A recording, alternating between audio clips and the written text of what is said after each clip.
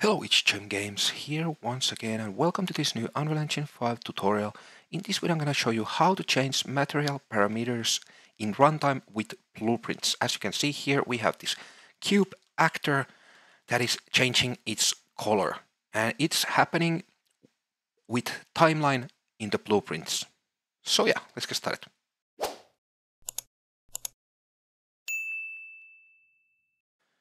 So what we want to do first, I want to find the material that I want to adjust. So I will click this floor and I will find this MI prototype grid gray. So I will click this browse to, it will take me to the folder, and this is material instance, so it has to be material instance so we can adjust it in blueprints. But I will quickly show you. If we right click this and click find parent, we will find its parent material, so this one. This is actually the material that you have to create or whatever. But if you have your material like this, you want to create material instance if you don't have one for it already. But we do have this MI prototype grid gray, so let's open it. And here we can see all of our parameters, which are on the material. They are these nodes: grid color, top grid color, surface color, top surface color, and so on. And all these grid size, subgrid size, these are all parameters that we can adjust. Okay, so you can see them here. So if we want to change the surface color, we can copy the name, or actually I think, okay, sorry, it copies the color. But yeah, surface color, we have to remember that. So let's leave this open here. Now let's go to the third person map. And let's go to whatever folder we want to create the actor. So I will go to the blueprints. And here I will create a new blueprint class, type actor. And I will call this test actor or whatever. Let's open it. Here I will add a cube. I will make it a little bit bigger, so 2 on all scales. Now it's halfway through the 0 mark, so I will set the set location to 100, so half of this size. So it's here, because the one scale is 100 units to all directions. So now it's on the ground, basically, you can see. So now let's select our material. So I will select our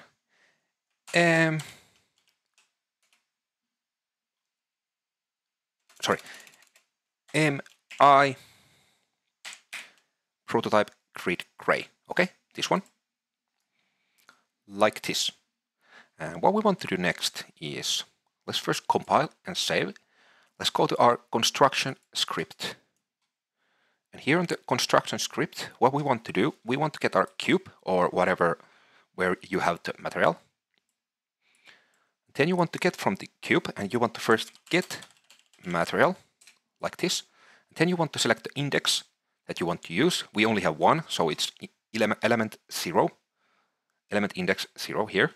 Now we want to get again from the cube. And here we want to create dynamic material instance like this, and it actually created a new one, a new reference. So let's actually delete that. Let's connect to here like that. And now the element index will be the 0, and we want to connect this to the source material. And optional name, we don't have to put anything here, but we can also, if we want, we can put the surface color. And if you want to copy this, you can go to here and you can find the parameter and you can copy the name from here like that. Or you can just write it, but yeah. So we can copy it here, but it actually doesn't matter. Now we can, or we have to create a new variable from this. And let's call this dynamic material instance. but you can call it whatever you want. And now let's go to the event graph. Let's delete everything else than the begin play. And let's leave some space here. Let's create a new custom event. Let's call this change color. And now from the begin play, we can just call the change color. So when the game starts, it will call this function or event. Now let's right click and let's create a timeline. And let's play from start like this. Let's rename the timeline to be like change color TL, which stands for timeline. Let's open it. I will change the length to like 4 seconds. It doesn't matter, it can be whatever. And I will create a new flow track. And here to the 0, I will add a key like that. And to the middle, so half of the 4, so time 2 and value 1 like that. Now to the end, so time 4 and value 0. So it's like this. Now I want to click on all of these and right click and set the key interpolation to auto like this. And this you actually don't have to do, but you can do it if you want. So it smooths the curve out like this. So compile, save, and let's go back to the event graph. Now what we can do here is we can get the dynamic material instance to here. And from here, we can set vector parameter value or whatever parameter you want to adjust. It can also be like set scalar parameter value, which is, for example, this one, these green ones. You can see scalar parameter. So we will set the vector parameter value from the update like this. And now the parameter value, we want to paste the surface color or whatever you are changing. And now from the value, let's get a lerp linear color node like this. And let's connect the new track 0 to the alpha. Okay. And if we want to get the original color from this parameter, we can just go here and find it. And sorry, this one. Open it and copy it from any one of these. It doesn't matter. Let's get the top one. Now let's go to test actor. Let's open the A. Let's paste the top one like that. Now it has the original color. And the B, we can set it to like red, like that, or whatever color. Now it only plays this one time. So on the finished, we can call this change color again. So it will play this when it finishes. When it ends, it will play it again like that. Okay.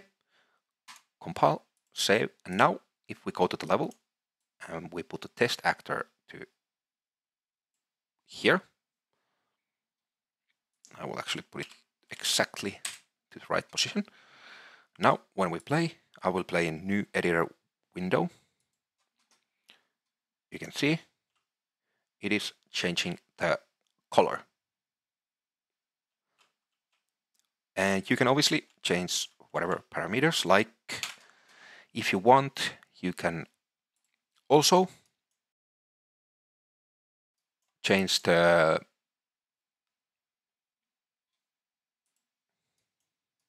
grid size, for example. So let's copy this name. And you can just like get dynamic material instance like this. And from here, you can just set scalar parameter value. Paste the parameter name and set the value to like 50 if you want. Compile, save. Now it will be set to 50 when the game starts. And you can obviously do the same thing here on the change color function with the timeline.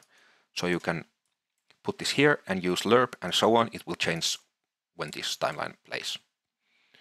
But yeah, I actually think that was all for this video. If you liked what you saw, please click the like button and subscribe for more. And yeah, hope you have a great day and see you on the next one.